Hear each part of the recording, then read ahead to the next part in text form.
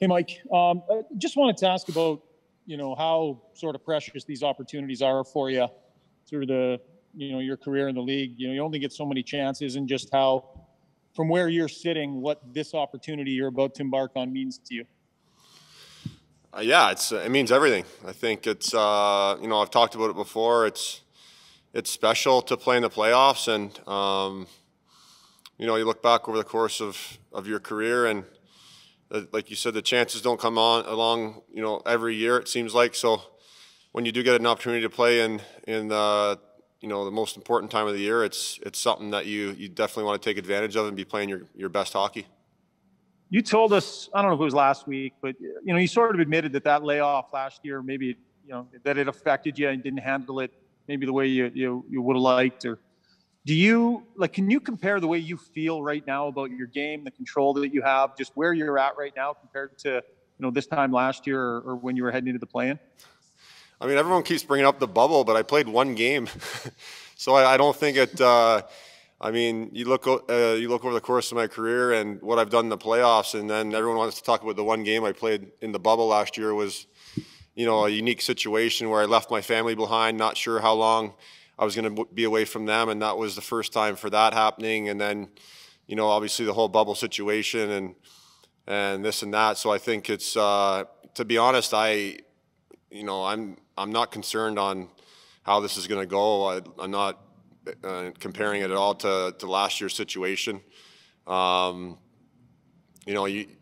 year was a layoff, and then we got back, and it was just a unique situation. And yeah, like I said, probably one that I didn't handle very well, but you learn from those situations over the course of your career, and you want to get better because of it. And feel like our team and myself is in a lot better place than we were, going into the bubble. So, it's a new year and new playoff season, and excited about the opportunity. Jim Matheson, Post Media. Mike, once the playoffs begin, there's always the focus on the two goaltenders. Does a goaltender on one team feel he has to outplay the goaltender on the other team? No, I don't think you look at it like that. Obviously, it looks after itself, but I think you just want to do whatever you can. You're focused on yourself and your group on this side, and just making saves at the right times in games to keep your team in the game and to give them a chance to win. And I think it's no different than the regular season, although the games mean a lot more. It's the same game. It's two teams that have played each other a bunch of times this year, both in the playoffs for a reason, and it's about what team's going to play better at this time of the year, and it's exciting. It's something that you look forward to as a player and as a professional. You want to play your best games at the most important time of the year, and that's playoff hockey. And I'm super thrilled to be back in there. So you don't subscribe to the Paul Maurice theory yesterday, who said in the playoffs your most important player is your goalie because he's the only one that plays all 60 minutes? I mean, obviously, goaltending is a huge aspect of why your team will have success. So, but saying that, I'm not putting any extra pressure on myself to steal games. I'm just going to do what I have done, all season long, and that's just be a real solid player back there for us, and hopefully that's enough to to get us where we want to go. Steve Wino, Associated Press. Hey, Mike, when you get in there, you won't even be the oldest goaltender in the playoffs after Craig Anderson got in the other night. I'm curious, did you get a chance to see Craig play the other night? I did, yeah. Well, what do you think? What did you think of a guy like that coming in cold? And this is an organization you're playing for now that had Dwayne Rollison take a team on a long cup run. What is the experience and goal of being in your late 30s do for a team this time of year? I think playoff hockey is a lot about experience. I think it's you can't tell a young player what playoffs are like until they've actually witnessed it themselves. So I think it's something that is unique to a veteran player and a player that's been in the playoffs, a few times over the course of my career. And I think that's one thing that, we have a good mix of. We have a good mix of players that have been through it before and have won, and players that have gone deep in the playoffs multiple times and can bring that experience to help the younger guys that maybe haven't had the, that same experience in their career. So I think it's something as a veteran player that you want to kind of rub off on the young players and really take advantage of these games and hopefully it won't take long for the players that haven't been around to understand, if you just even watched the games yesterday, how much different playoff hockey is compared to the regular season. So that's what it's all about, and I think our group's excited about being here. Rob Pichkowski, Post Media. And Mike, you guys were 7-2 against the Jets this year and won 6 straight against them. What does that mean in terms of how you feel as a team going into this series? It has to count for something. Yeah, I mean, yes and no, I guess. I think we've had success, but they're a good team. They're a good team, and I think a lot of the games were close throughout the course of the season. So, to be honest, what's done is done, and the playoffs are just a new season altogether, a new animal. So I think it's whatever we've done throughout the regular season is over. Obviously, we carry some confidence into the playoffs, knowing that we can beat anyone in the North Division, and hopefully that shows come game 1. Is that maybe the more important element, that you guys came into the playoffs running hot? You made a concerted effort down the stretch to be that team, and to be strong down the stretch. Is that really maybe have a greater impact on your feelings going into the series, just how you finished the regular season? Yeah, absolutely. I think that's something that we talked about, last 3 weeks of the season, as we want to be playing some of our best hockey that we've played all season long, going into the most important games. And I feel like we've done that, even though the circumstances are, get difficult later on in the season when games don't matter as much. But it's just something we've kind of drilled home every single game and into practices, that we want to be buzzing, we want to be humming on all cylinders here going into game 1 of the playoffs. And I feel like our group's in a real good spot to do some damage. Jack Michael, 630 Ched.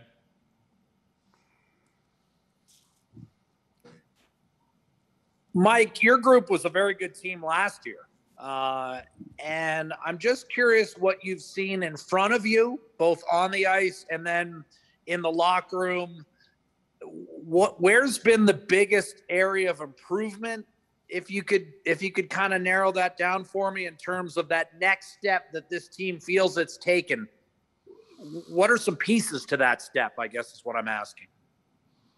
A maturity amongst the group. I think there's been some players in our locker room take huge steps, not only on the ice but off the ice as a leadership group.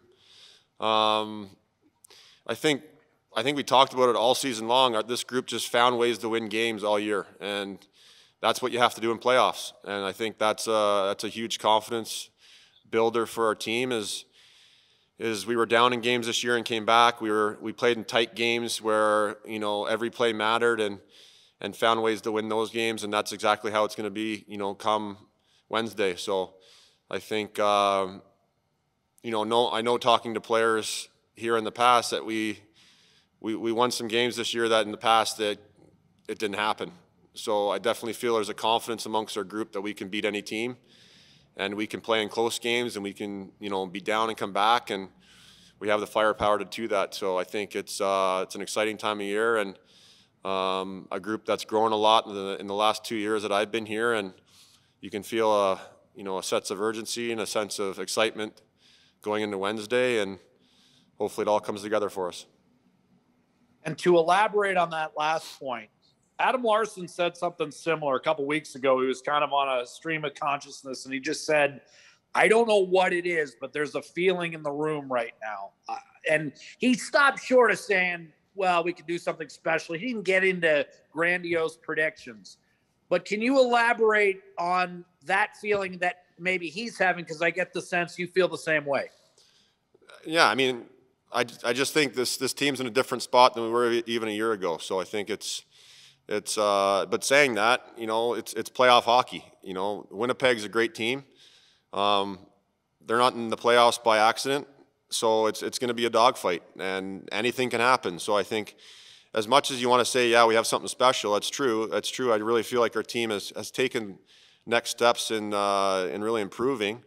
But in the regular season, we had a goal to make the playoffs, and now it's the playoffs, and it's it's a new season, and we have to elevate our game. It's one thing to just get in the playoffs, and now it's about taking your game to the next level. And and being able to harness the emotions and to play a real disciplined style game against a real good hockey team, and it's going to be a close series, so you got to be in for the long haul. And but saying that, we're an excited group. We're a motivated group that wants to not just tiptoe in here and say, well, we need the playoffs and we'll have another chance at it next year. We want to make some damage right now. Jason Gregor, TSN 1260. Mike, from an outsider, you watch the playoff games, and there's way more bodies in front of the net. It's more of a physical game than the regular season, no question. From your perspective, does it change with that added, battle level in front of the net? Everybody seems to funnel pucks there. Do you change it all? How do you adapt as a goalie? It's not like you're running guys, but if everybody's around more, like you just, what do you do as a goalie to adapt to that? And is it noticeably a difference, with screens and not seeing as many pucks as maybe you would in a regular season? I mean, yes and no. It's not a different game. It's still a hockey game, but obviously the level of motion, the level of intensity rises to a level that you haven't seen all season long. So I think there's going to be people in the paint. There's going to be bumps and knocks along the way, and you got to keep your composure as much as possible and battle to find pucks. And I mean, it's no different than what I've done all season long. So I think it's just going to be a little bit elevated as far as the competitive aspect of it is, but same as far as I'm concerned. And in a normal playoff year, usually they start on a Wednesday and your team either plays Wednesday or the Thursday, the odd time the Friday. You're getting like 4 days to watch the playoffs. You mentioned earlier you watched Craig Anderson. Do you watch a lot of them? Does it get you more excited? How different, if any, is it going to be, having to wait a little bit longer to jump into the playoff fray? I mean, watching those two games yesterday, I don't think you can not get excited. I think, like I said, playoff hockey is a different animal. And you play a lot of games to get to this point, so you want to take advantage of every game you can. And I think just watching those games yesterday, I think it just gets your juices flowing a little bit more and wants you to, you want to get started as soon as possible. Obviously, we don't play till Wednesday, so there's some practice time here to get ready. But there's nothing like playoff hockey, and I'm a fan of it. I couldn't help but be a fan of that Tampa, Florida game yesterday. It was I think it was one of the best hockey games I've ever watched on TV, that's for sure. So I think I can't help but, get kind of invested in that. And as a fan, not only a player, but you just get excited about this opportunity, and you want to play your best hockey at this time of the year, and can't wait for Wednesday. Last two questions, Paul Gazzola and then Daniel Ninja-Bowman. Go ahead, Paul. Hey, Mike. Obviously, yourself and a lot of the Oilers had some great seasons this year, but Connor just took it to another level. What's the sense you're getting from the captain leading into playoffs? Yeah, just a player that's very motivated. I think not only personally for his own game, but as a captain of our group, as our leader. I think he's just, he's taken strides this year that are, super impressive. Obviously, everyone knows what he did on the scoreboard, but the maturity this kid brings every single day and how much he wants to be an impact for this group is, says a lot about him and what he's given to this organization. So obviously it's, tremendous to be able to play on a team with a guy like that. And I know for a fact he's not settling just for his success he had in the regular season. This is a very motivated player that wants to be an impact player in the playoffs, and I'm sure we'll see him, if it's possible, take it to another level, come Wednesday too. Daniel Ninja-Bowman, The Athletic. Hi, Mike. Darnell Nurse has had a tremendous year, pretty much wire to wire. What's the biggest area that you've seen him kind of take the next step in front of you this season? Oh, well, obviously he's contributing offensively, and I think that's something that he's worked on and he's put in the time to really improve his craft. And I think it's special to see a player like that, a guy that works so hard as he does on and off the ice, that gets rewarded for it. And he's a horse for us back there. you know, he plays in all aspects of the game. He kills penalties on the power play, and he plays, you know, huge 5-on-5 minutes against some of the other team's best players. So I think he's really found a niche spot in the lineup for him, where he's a huge part of our team's success and a huge part of our decor. And he's played real important minutes for us. He's always on the ice in the last minute of games. He's always, like I said, he's in good position most of the game, and really brings, he brings everything he has every single time he's on the ice. So it's a credit to Nursey as a person and as a player that he's really, taken strides and been a big reason why our team's, had so much success this year.